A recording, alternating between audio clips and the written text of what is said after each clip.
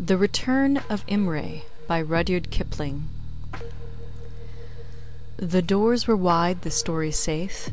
Out of the night came the patient wraith. He might not speak, and he could not stir, a hair of the Baron's miniver. Speechless and strengthless, a shadow thin, he roved the castle to seek his kin. And oh, 'twas a piteous thing to see the dumb ghost follow his enemy. The Baron. Imray achieved the impossible. Without warning, for no conceivable motive, in his youth, at the threshold of his career, he chose to disappear from the world, which is to say, the little Indian station where he lived. Upon a day he was alive, well, happy, and in great evidence among the billiard tables at his club. Upon a morning he was not, and no manner of search could make sure where he might be. He had stepped out of his place. He had not appeared at his office at the proper time, and his dog-cart was not upon the public roads. For these reasons, and because he was hampering in a microscopical degree the administration of the Indian Empire, that empire paused for one microscopical moment to make inquiry into the fate of Imray. Ponds were dragged, wells were plumbed, telegrams were dispatched down the lines of railways and to the nearest seaport town, 1,200 miles away. But Imray was not at the end of the drag ropes, nor the telegraph wires. He was gone, and his place knew him no more. Then the work of the great Indian Empire swept forward, because it could not be delayed, and Imray, from being a man, became a mystery, such a thing as men talk over at their tables in the club for a month, and then forget utterly. His guns, horses, and carts were sold to the highest bidder. His superior officer wrote an altogether absurd letter to his mother, saying that Imray had unaccountably disappeared, and his bungalow stood empty. After 3 or 4 months of the scorching hot weather had gone by, my friend Strickland of the police saw fit to rent the bungalow from the native landlord. This was before he was engaged to Miss Youghal, an affair which has been described in another place, and while he was pursuing his investigations into native life. His own life was sufficiently peculiar, and men complained of his manners and customs. There was always food in his house, but there were no regular times for meals. He ate standing up and walking about, whatever he might find at the sideboard, and this is not good for human beings. His domestic equipment was limited to 6 rifles, 3 shotguns, 5 saddles, and a collection of stiff-jointed masheer rods, bigger and stronger than the largest salmon rods. These occupied 1/2 of his bungalow, and the other half was given up to Strickland and his dog Tietjen, an enormous ramper slut who devoured daily the rations of 2 men.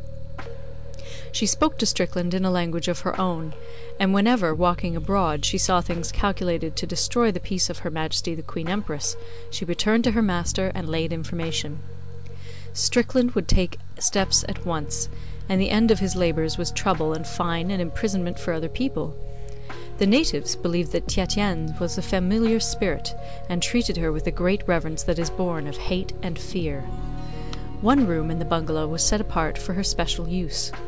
She owned a bedstead, a blanket, and a drinking trough, and if anyone came into Strickland's room at night, her custom was to knock down the invader and give tongue till someone came with a light. Strickland owed his life to her when he was on the frontier, in search of a local murderer, who came in the grey dawn to send Strickland much farther than the Andaman Islands. Tietjen caught the man as he was crawling into Strickland's tent with a dagger between his teeth, and after his record of iniquity was established in the eyes of the law, he was hanged. From that date, Tietjen wore a collar of rough silver, and employed a monogram on her night blanket, and the blanket was of double-woven cashmere cloth, for she was a delicate dog. Under no circumstances would she be separated from Strickland, and once, when he was ill with fever, made great trouble for the doctors, because she did not know how to help her master, and would not allow another creature to attempt aid.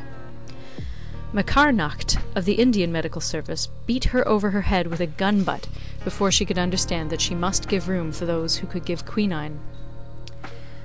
A short time after Strickland had taken Imray's bungalow, my business took me through that station, and naturally, the club quarters being full, I quartered myself upon Strickland. It was a desirable bungalow, 8-roomed and heavily thatched against any chance of leakage from rain. Under the pitch of the roof ran a ceiling cloth which looked just as neat as a whitewashed ceiling.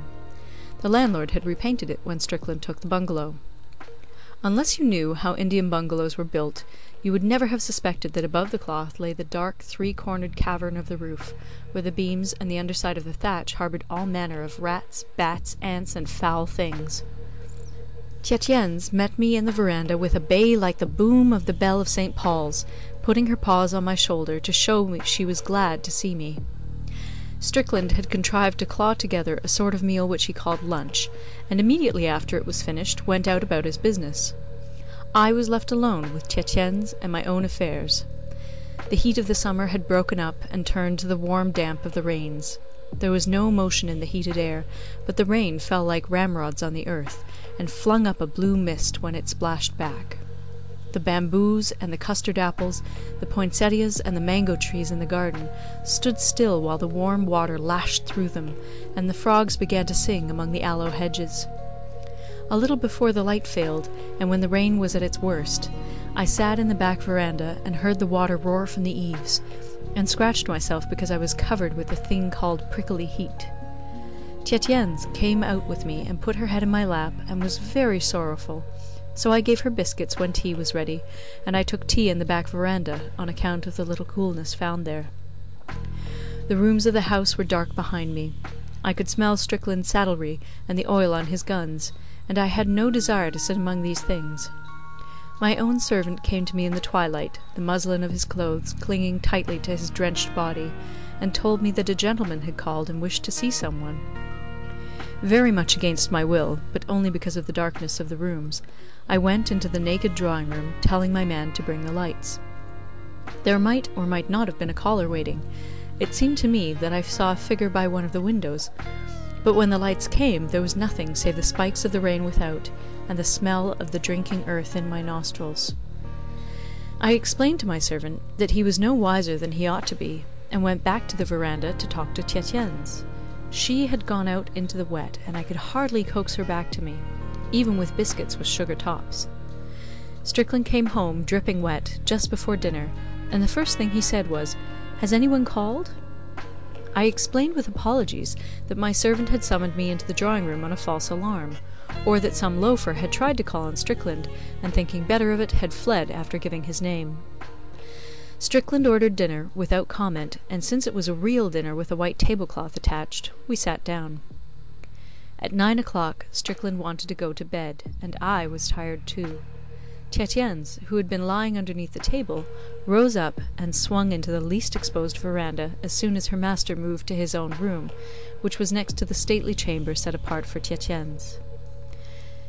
If a mere wife had wished to sleep out of doors in that pelting rain, it would not have mattered, but Tietjens was a dog, and therefore the better animal. I looked at Strickland, expecting to see him flay her with a whip. He smiled queerly, as a man would smile after telling some unpleasant domestic tragedy. "She has done this ever since I moved in here," said he. "Let her go." The dog was Strickland's dog, so I said nothing, but I felt all that Strickland felt, in being thus made light of. Tietjens encamped outside my bedroom window, and storm after storm came up, thundered on the thatch, and died away. The lightning spattered the sky, as a thrown egg spatters a barn door, but the light was pale blue, not yellow, and, looking through my split bamboo blinds, I could see the great dog standing, not sleeping, in the verandah, the hackles alift on her back, and her feet anchored as tensely as the drawn wire rope of a suspension bridge. In the very short pauses of the thunder I tried to sleep, but it seemed someone wanted me very urgently. He, whoever he was trying to call me by name, but his voice was no more than a husky whisper. The thunder ceased, and Tietjens went into the garden and howled at the low moon. Somebody tried to open my door, walked about and about through the house, and stood breathing heavily in the verandas, and just when I was falling asleep I fancied that I heard a wild hammering and clamouring above my head or on the door. I ran into Strickland's room and asked him whether he was ill and had been calling for me. He was lying on his bed half dressed, a pipe in his mouth. "I thought you'd come," he said. "Have I been walking around the house recently?"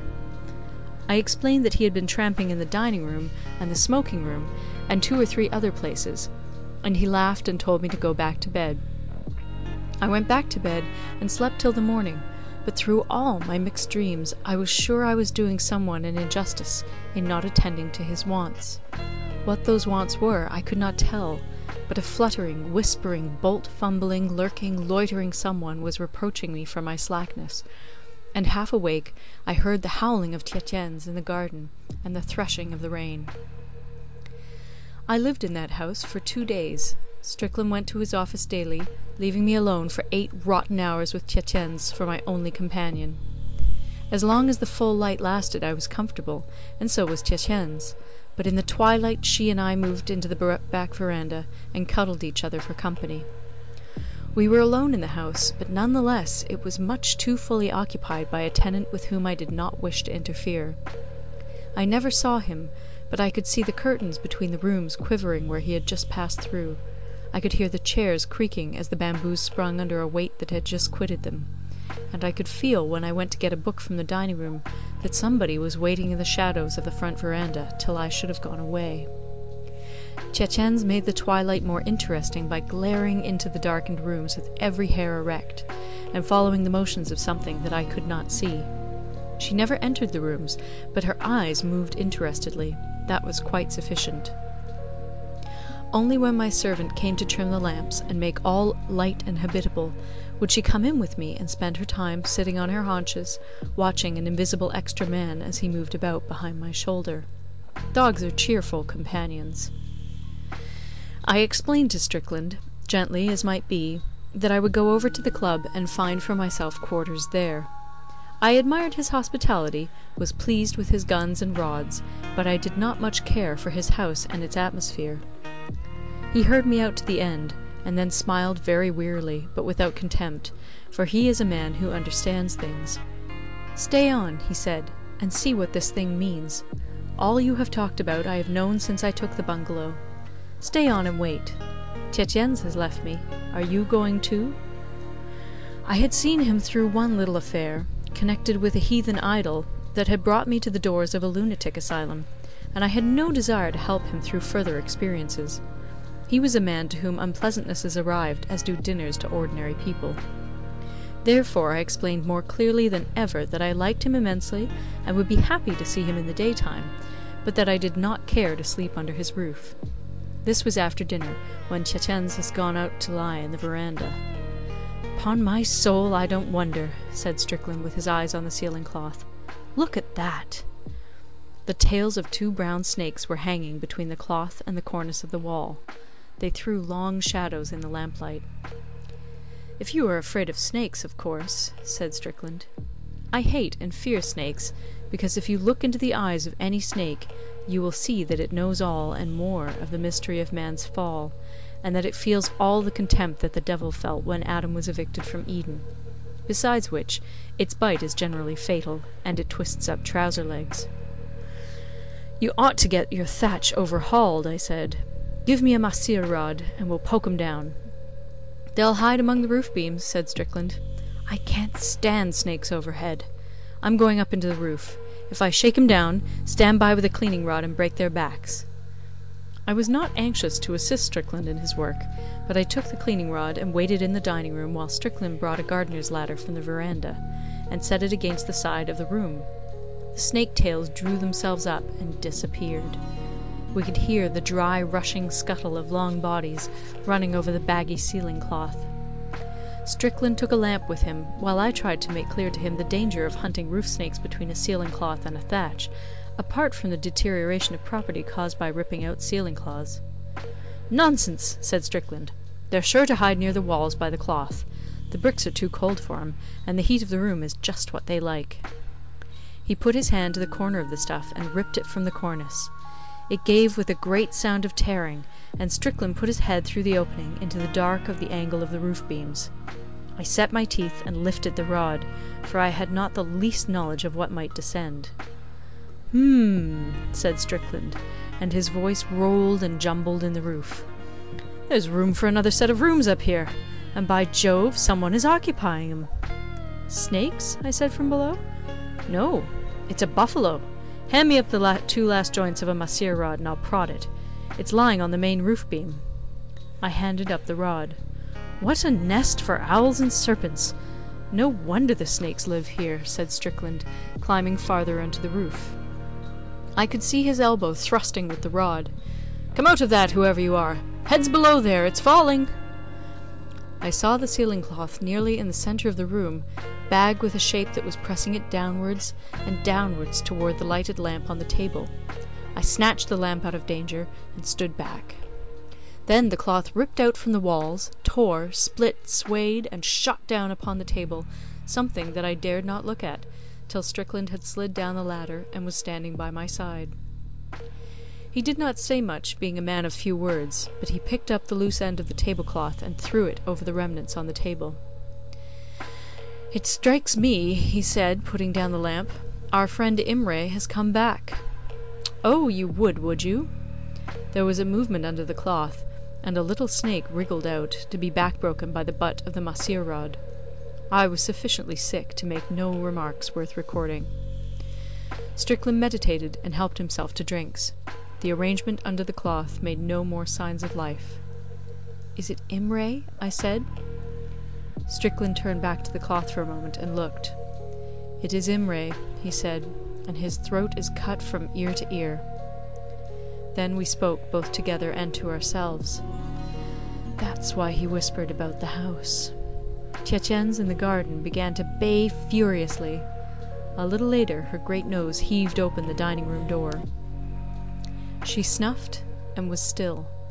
The tattered ceiling-cloth hung down almost to the level of the table, and there was hardly room to move away from the discovery. Tietjens came in and sat down, her teeth bared under her lip and her forepaws planted. She looked at Strickland. "It's a bad business, old lady," said he. "Men don't climb up into the roofs of their bungalows to die, and they don't fasten up the ceiling-cloth behind 'em. Let's think it out." "Let's think it out somewhere else," I said. "Excellent idea. Turn the lamps out. We'll get into my room." I did not turn the lamps out. I went into Strickland's room first, and allowed him to make the darkness. Then he followed me, and we lit tobacco and thought. Strickland thought. I smoked furiously, because I was afraid.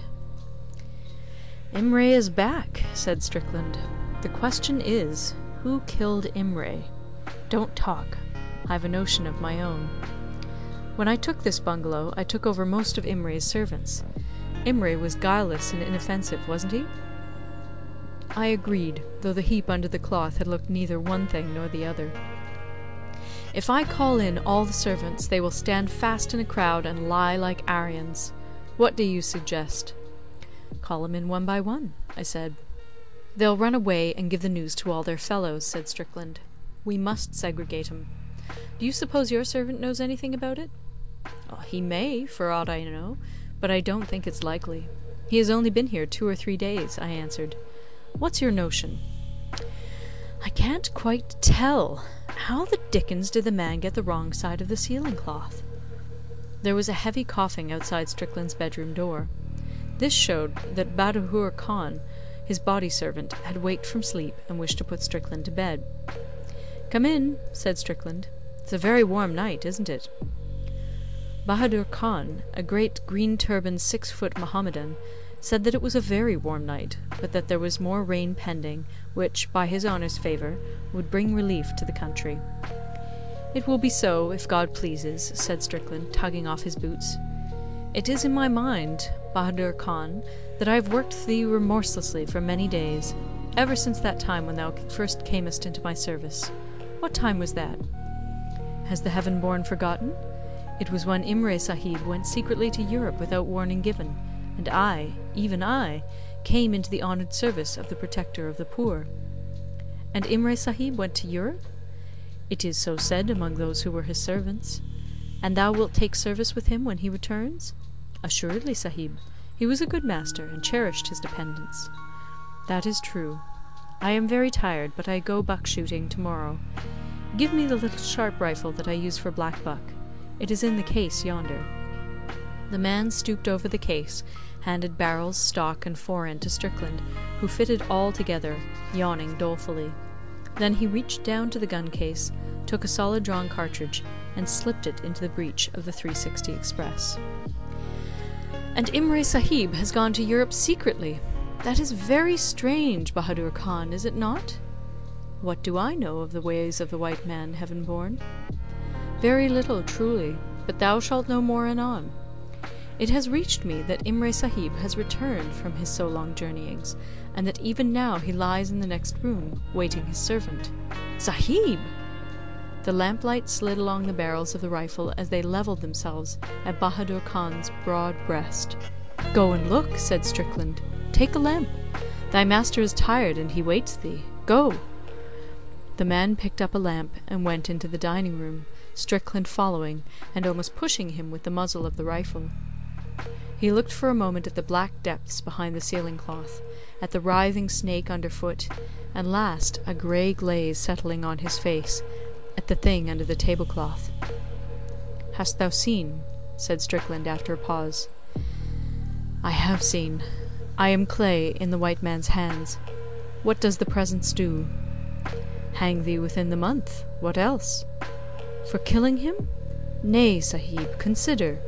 Walking among us, his servants, he cast his eyes upon my child, who was 4 years old.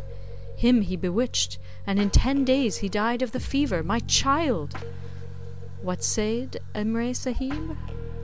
"He said he was a handsome child, and patted him on the head, wherefore my child died. Wherefore I killed Imray Sahib in the twilight, when he had come back from office and was sleeping. Wherefore I dragged him up into the roof beams and made all fast behind him. The heaven-born knows all things. I am the servant of the heaven-born." Strickland looked at me above the rifle, and said in the vernacular, "Thou'rt witness to this saying? He has killed." Bahadur Khan stood ashen grey in the light of the one lamp. The need for justification came upon him very swiftly. "I am trapped," he said, "but the offence was that man's. He cast an evil eye upon my child, and I killed and hid him. Only such as are served by devils," he glared at Tietjens, couched stolidly before him, "only such could know what I did." "It was clever, but thou shouldst have lashed him to the beam with a rope. Now thou thyself wilt hang by a rope. Orderly!" A drowsy policeman answered Strickland's call. He was followed by another, and Tietjens sat wondrous still. "Take him to the police station," said Strickland. "There is a case toward." "Do I hang, then?" said Bahadur Khan, making no attempt to escape, and keeping his eyes on the ground. "If the sun shines or the water runs, yes," said Strickland. Bahadur Khan stepped back one long pace, quivered, and stood still. The 2 policemen waited further orders. "Go," said Strickland. "Nay, but I go very swiftly," said Bahadur Khan. "Look, I am even now a dead man." He lifted his foot, and to the little toe there clung the head of the half-killed snake, firm fixed in the agony of death. "I come of landholding stock," said Bahadur Khan, rocking where he stood. "It were a disgrace to me to go to the public scaffold. Therefore I take this way. Be it remembered that the Sahib's shirts are correctly enumerated, and that there is an extra piece of soap in his wash-basin. My child was bewitched, and I slew the wizard. Why should you seek to slay me with the rope? My honour is saved, and I die." At the end of an hour he died, as they die who are bitten by the little brown karait, and the policemen bore him and the thing under the tablecloth to their appointed places. All were needed to make clear the disappearance of Imray. "This," said Strickland very calmly as he climbed into bed, "is called the 19th century. Did you hear what that man said?" "I heard," I answered. "Imray made a mistake." Simply and solely through not knowing the nature of the Oriental, and the coincidence of a little seasonal fever. Bahadur Khan had been with him for 4 years. I shuddered. My own servant had been with me for exactly that length of time. When I went over to my own room, I found my man waiting, impassive as the copper head on a penny, to pull off my boots. "What has befallen Bahadur Khan?" said I. "He was bitten by a snake and died. The rest the Sahib knows," was the answer. "And how much of this matter hast thou known?" "As much as might be gathered from one coming in the twilight to seek satisfaction. Gently, Sahib. Let me pull off those boots." I had just settled to the sleep of exhaustion when I heard Strickland shouting from his side of the house, "Tietjens has come back to her place!" And so she had. The great deerhound was couched statelily on her own bedstead, on her own blanket, while in the next room the idle, empty ceiling cloth waggled as it trailed on the table. End of The Return of Imray by Rudyard Kipling. Recorded in Toronto, Ontario by Moira Fogarty, October 2006.